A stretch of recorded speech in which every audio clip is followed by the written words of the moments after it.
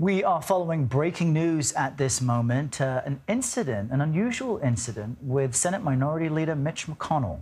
In the past hour, he was speaking to reporters when all of a sudden he froze. We're going to show you exactly what happened. We're on a path to finishing the NDA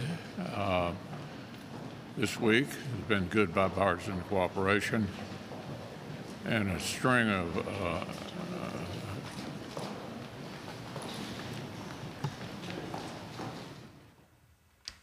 Another lawmaker escorted him from the microphones. Several minutes later, he did return and answered more questions.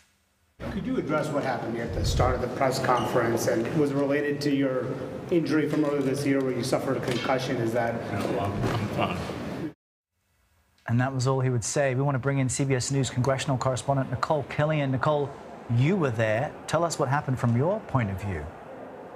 Yeah, well, as you kind of saw on the video, the leader did freeze up, and it looked like he might have been a little off balance or off kilter, that he was on the verge of passing out. But then, of course, we saw some of his Senate colleagues, including Senator Barrasso, who also happens to be a doctor, escort him away. You know, Senator Barrasso said he did that in part to help make sure that he was okay. And we saw the leader go into his office, which is just a few steps away from where that press conference was being held, and then he emerged a few minutes later mid-press conference and proceeded to take questions from reporters. You heard the one question asking about what happened. He said that he was fine, but then he proceeded to answer a number of questions on news of day topics. For instance, I asked him his reaction to the Hunter Biden plea deal falling apart, and he expressed concern about, what we have heard many Republicans echo during the course of this investigation about what they believe is a two-tiered system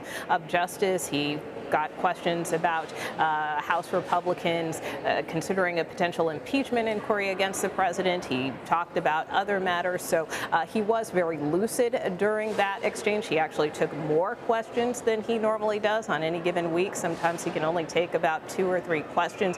In this case, by my count, he took close to 5. So that is a notable difference. There was one reporter towards the end of that press conference who asked about a potential replacement in the event that he steps down or no longer leads the conference, and he pretty much dismissed and disregarded that. In terms of reaction that we've gotten from a number of Senate Republicans, they, while concerned, feel that the fact that he did come back and return to address reporters is an indication that hopefully he is okay. His office telling reporters a short time ago that he was just feeling a little lightheaded, and that's why he left and subsequently returned.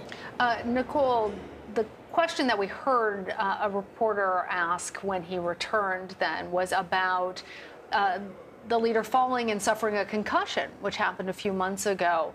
Tell us about that incident and how the leader has seemed since then.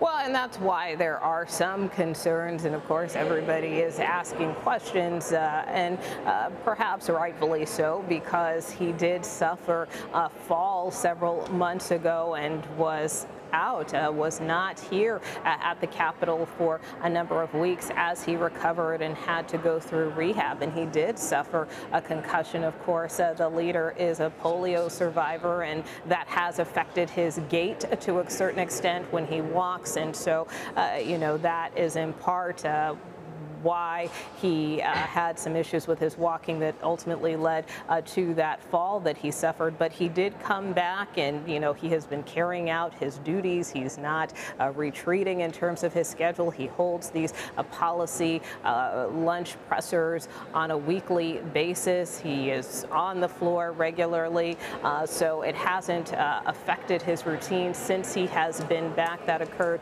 as I mentioned, several months back. But one thing I would note is a few weeks ago, there have been times at some of these press conferences where it appears he may not be hearing a question. And there was one incident where a reporter had to put a question to him multiple times before he was able to respond. So that, too, also raised concerns about whether or not he may be facing some additional health challenges. So that is really all we know at this time. Again, that today he was apparently feeling lightheaded, according to his office. And as he noted to us, those of us in the press corps, he says, at least for now, he's fine. One thing we don't know is whether he will be evaluated for further medical treatment. So that is something that we will be watching for. Okay. The 81-year-old Speaker of the House, Mitch McConnell, doing all right at this point, says that he is feeling all right. Minority Leader Mitch McConnell, excuse me. Nikole Killion, thank you so much for bringing us those updates. We appreciate it.